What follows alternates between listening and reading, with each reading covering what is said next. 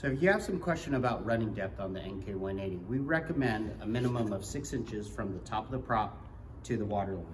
So once again, what you want to do is you want to measure, or kind of gauge it from the tip of the prop to the water line. Start at about 6 inches and then work your way from there.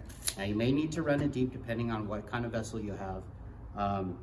You may have to run it deeper than 6 inches. A lot of that is tuning. You play it by ear, and you may be able to run it shallower than that.